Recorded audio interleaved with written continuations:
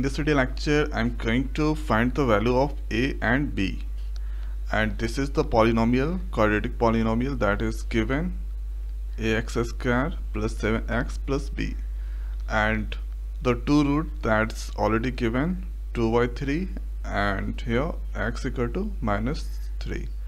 So let's see the answer. So first here I'm going to write the given polynomial fx equal to ax² 7x plus b. Now thereafter let first, so here first 0 alpha and second 0 beta. Now we know the formula sum of 0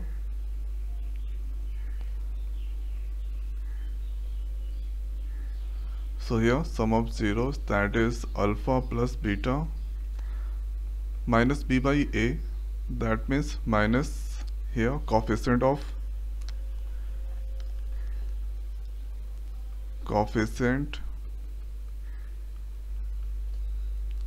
x divided by coefficient of x². So here we can write alpha plus beta. So first 0 is now 2 by 3, and here the next is -3. So coefficient of x, that is here -7, and coefficient of x² a. Now you need to calculate this one, then you can get the value of a.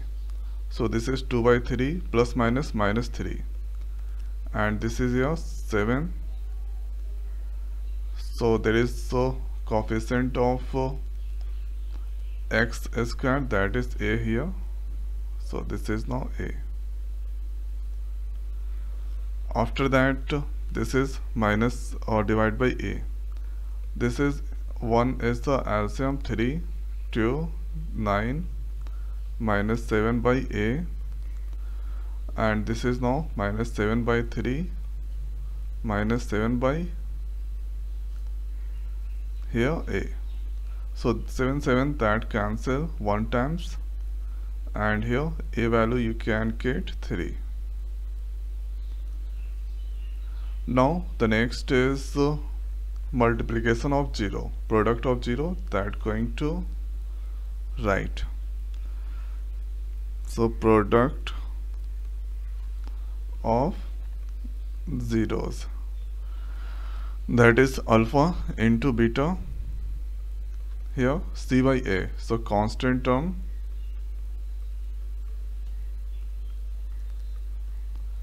and a is now coefficient of x². So constant terms is now, we need to check that.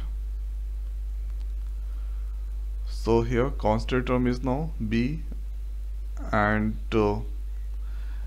here x coefficient of x² a, b by a. So this is now, we can write b divided by a, and alpha into beta. So alpha value is now, we need to see the alpha values. So first 0 is now 2 by 3, and the second is -3. 2 by 3 into -3 into -3.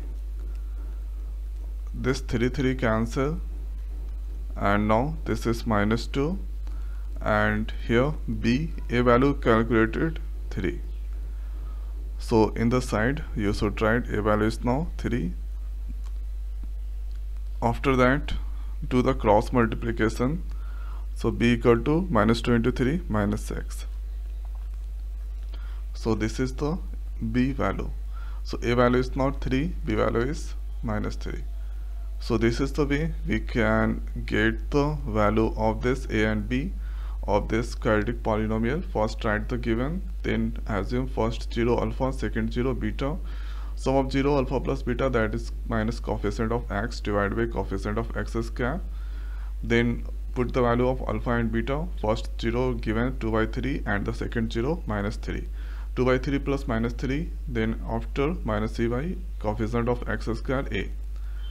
Calculate, then a value you can get here 3, product of 0, that is constant term coefficient of x square.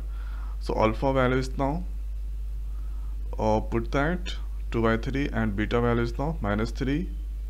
Then after b by a, so b value is now constant terms.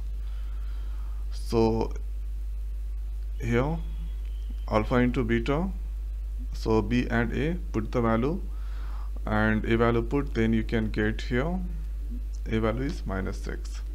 So this is the way we can get the value of ab.